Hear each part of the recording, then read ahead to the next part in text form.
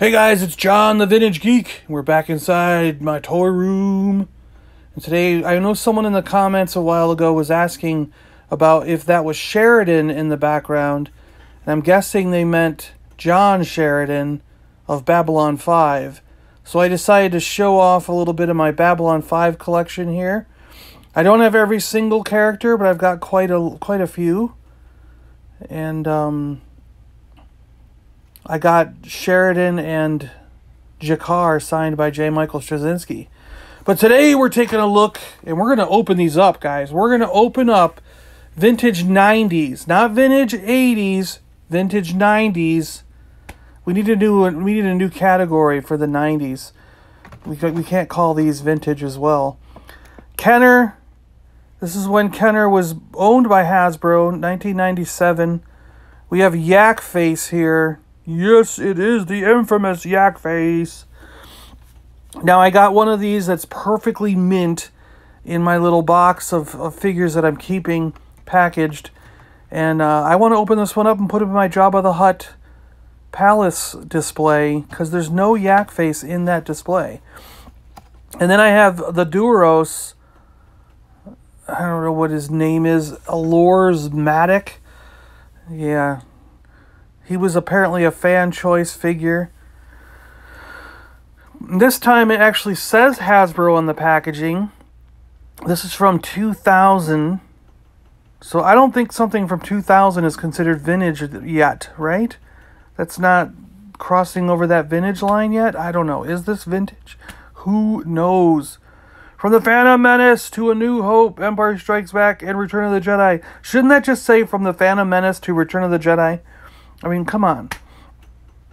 We got a Force File thing packet. It's got like 8 pages. I'm going to check that out. This Darth Maul looks cool. You know. So does the Squid Head guy here. That looks cool. And the Stormtrooper's not bad either. Why couldn't I find them in the $3 bin? Yeah, these figures that we were at Porky's, a comic and toy show put on by Porky's. I want to put the Duros in my Cantina set here. So I got this nice Mos Eisley shelf, and I want to put the Duros in here somewhere. But yeah, we were at Porky's Comics. They put on a toy and comic show at a local Dave & Buster's in the back room where the Dave & Buster's, I guess it's a party room or something you can rent out to have a birthday party or something. And they had maybe 25 or 30 tables in there. If you haven't seen the video, there is a video that was put up yesterday about the show. You can get an idea. And they had these boxes and bins all over the place that were just like packaged action figures, 3 for $10. And I bought so many of them. I went to town, just found all kinds of cool stuff. And I found out that this little thing is in a plastic tray, so you can just slit the top and slide it out. And then you can put it back in there when you're done reading it. So that's kind of cool. Just slide it right back in when you're done reading it and keep that card back intact. So the Duros, he's got a twisty head. He's got movable arms. And he's got a waist twist. So he's not just straight 5 POA. His legs move. He's actually 6 POA. His gun, the rubber band holding his gun in his hand was completely deteriorated. As soon as I touched it, it just kind of fell apart. But fortunately, the gun fits very well in the holster that's on his leg. So that's pretty cool. And here is Yak-Face Salt Marie, I think his name is for real. He's got the waist twist also. Head move, arms move, and legs move. No other twists in the arms or legs. So he is also a 6 POA action figure. I really like the separate piece that this waistcoat is. I don't know what you call it.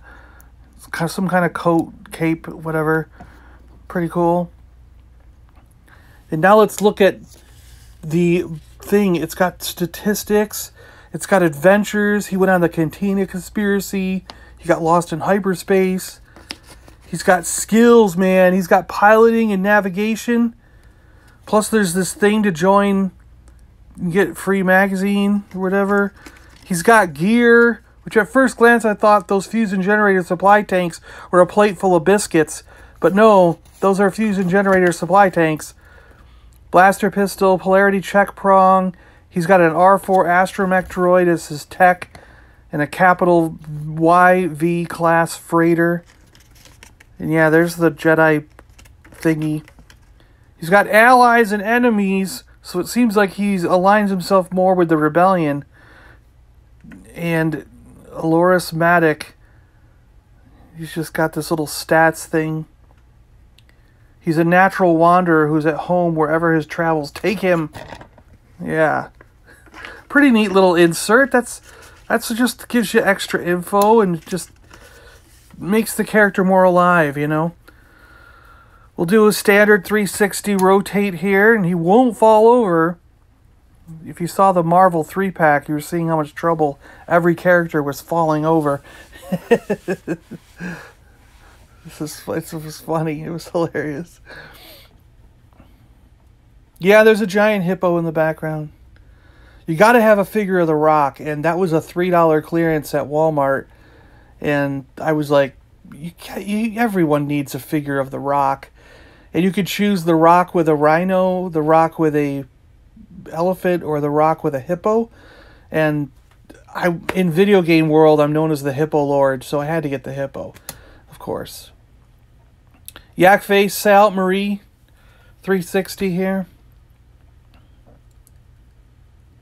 And, yeah, there was a petition for World of Warcraft for a while to get a rideable hippo as a mount for my character.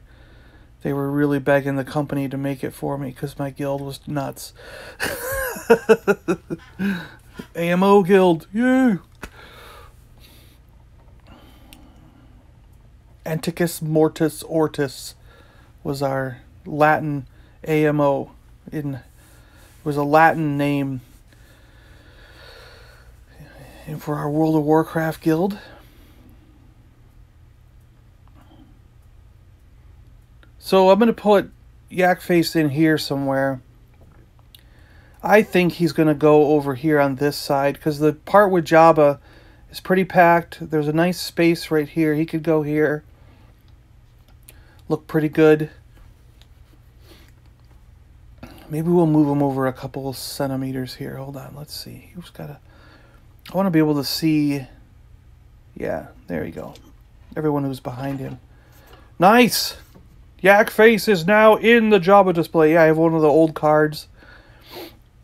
And now we got to put the Duros in the Cantina scene here. I love my Walrus Man, Hammerhead.